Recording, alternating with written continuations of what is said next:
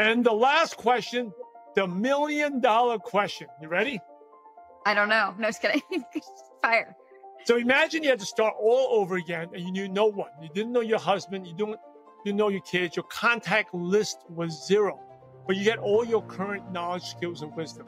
What's the first thing you do to build a network marketing business from scratch?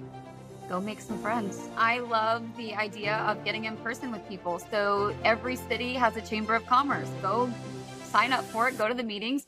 Most cities that I know of have networking groups. Go sign up and meet people.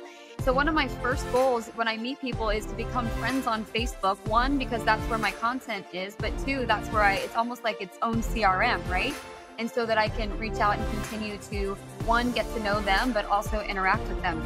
So that's one piece of it, like of an in-person thing. But also I would go back to what helped me build in the very beginning, and that's Facebook groups, which we already talked about today.